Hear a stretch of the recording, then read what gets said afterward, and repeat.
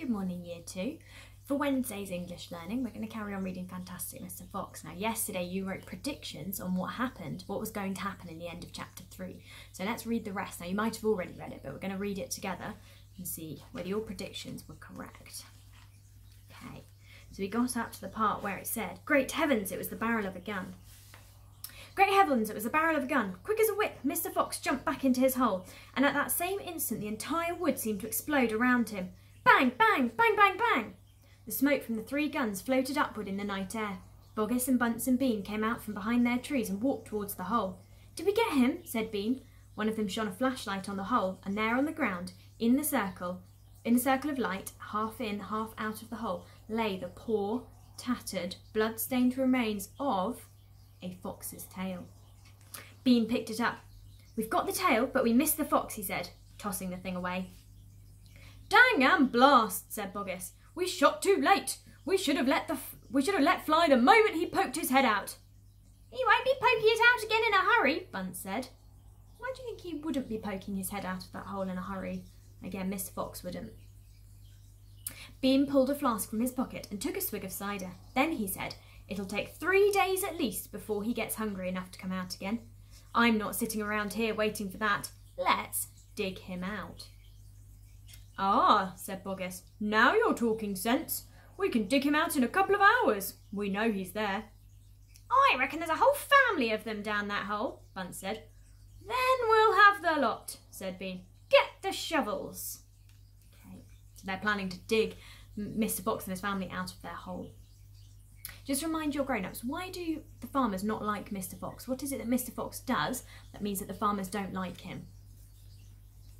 Okay, chapter 4, the terrible shovels. Down in the hole, Mrs. Fox was tenderly licking the stump of Mr. Fox's tail to stop the bleeding. "It was the finest tail for miles around," she said between licks.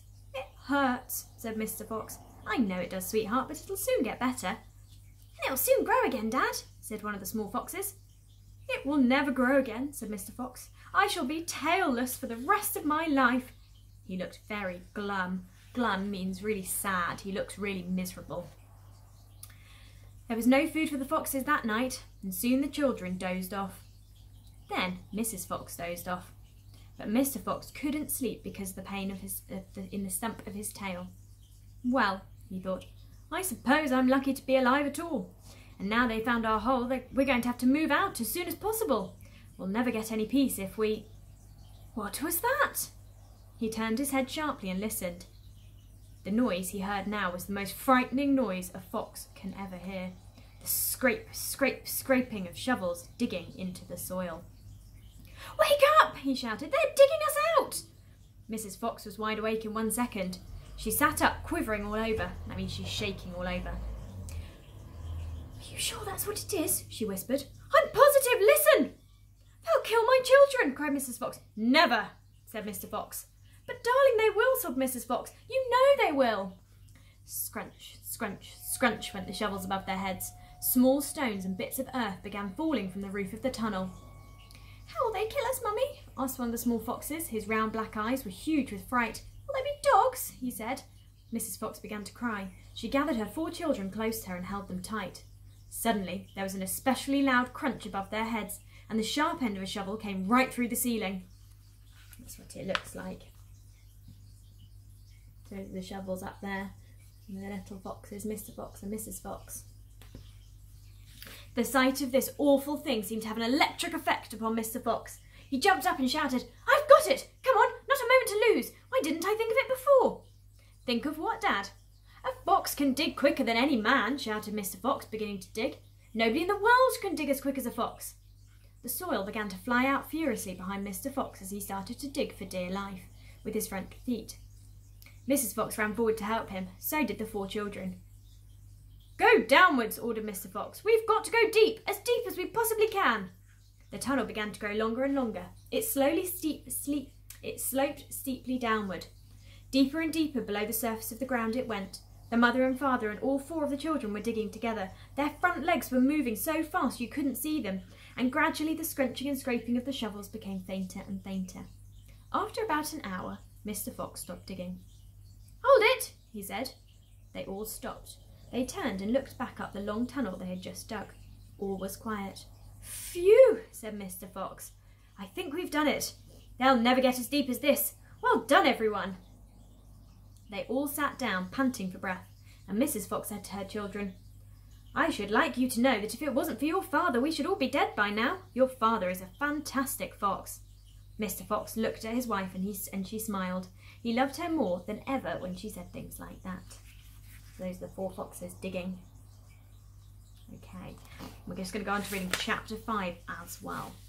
So chapter 5 is called The Terrible Tractors. As the sun rose the next morning, Boggis and Bunce and Bean were still digging. They had dug a hole so deep you could have put a house into it, but they had not yet come to the end of the fox's tunnel. They were all very tired and cross. "Dang and blast," said Boggis. "Whose rotten idea was this?" "Bean's idea," said Bunce. Boggis and Bunce both stared at Bean. Bean took another swig of the cider, then put the flask back into his pocket without offering it to the others. "Listen," he said angrily. "I want that fox. I'm going to get that fox. I'm not giving in till I've strung him up over my porch, dead as a dumpling." "We can't get him by digging, that's for sure," said the fat Boggis. "I've had enough of digging." Bunce, the little pot-bellied dwarf, looked up at Bean and said, "You got any more stupid ideas then?" "What?" said Bean. "I can't hear you." Bean never took a bath. He never even washed. As a result, his ear holes were clogged with all kinds of muck, wax and bits of chewing gum and dead flies and stuff like that. It made him deaf. That's why you're not able to hear. "Speak louder," he said to Bunce, and Bunce shouted back, "Got any more stupid ideas?" Bean rubbed the back of his neck with a dirty finger. He had a boil coming up there and it itched. "What we need on this job," he said, "is machines. Mechanical shovels. We'll have 'em out in 5 minutes with mechanical shovels." Now, mechanical is where something's operated by a machine.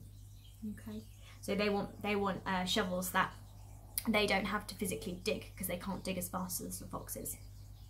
This was a pretty good idea, and the other 2 had to admit it.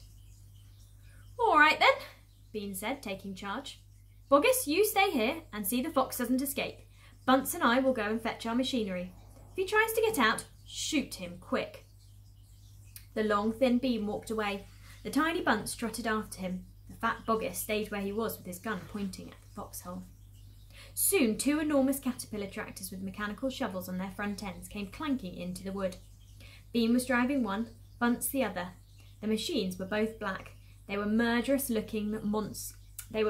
brutal-looking monsters. "Here we go then," shouted Bean. "Death to the fox!" shouted Bunce. The machines went to work, biting huge mouthfuls of soil out of the hill. The big tree under which Mr. Fox had dug his hole in the first place was toppled like a matchstick. On all sides, rocks were sent flying and trees were falling. The noise was deafening. Down in the tunnel, the fox crouched, listening to the terrible clanging and banging overhead. "What's happening, Dad?" cried the small foxes. "What are they doing?" Mr. Fox didn't know what was happening or what they were doing. "It's an earthquake," cried Mrs. Fox. "Look," said one of the small foxes, "our tunnel's getting shorter. I can see daylight." They all looked round, and yes, the mouth of the tunnel was only a few feet away from them now, and in the circle of daylight beyond, they could see the 2 huge black tractors almost on top of them. "Tractors!" shouted Mr. Fox, "and mechanical shovels! Dig for your lives! Dig, dig, dig!" Let's stop there. So these are the mechanical shovels. So there's tractors, and then they've got mechanical shovels, so they'll grab all the ground and then move it out the way quickly. Okay, so they'll dig it out. Right, so what you're going to do for your activity today is you are going to write a diary entry, and you're going to write it from the perspective of Fantastic Mr. Fox. So everybody put in your head that you are Fantastic Mr. Fox. Okay, really think about and talk to your grown-ups about how you think Fantastic Mr. Fox is feeling at this point. So think about the things that's happened to him. He has tried to get some food, but his tail has been shot off. Then he's been woken up in the night by these shovels trying to dig them out. They've dug and they've dug and they've dug and they dug, and they're getting really tired. Okay, then they've stopped and they think that they're okay, but then there comes mechanical shovels. Okay, so they're still going. So I'll give you an example. Now, because Mr. Fox is he's really not feeling very good, I've started my diary entry by saying, "Dear diary, what a terrible few days I've had." So I'm saying that I've had a really terrible time recently. "It all began when those beastly farmers decided to try and stop me from stealing their birds. The evil, stupid goons were lying in wait for me by the entrance of my hole with their shotguns at the ready. The horrible brutes shot at me as soon as I poked my head out, and they shot off my beautiful long tail. I was absolutely devastated and in frightful pain.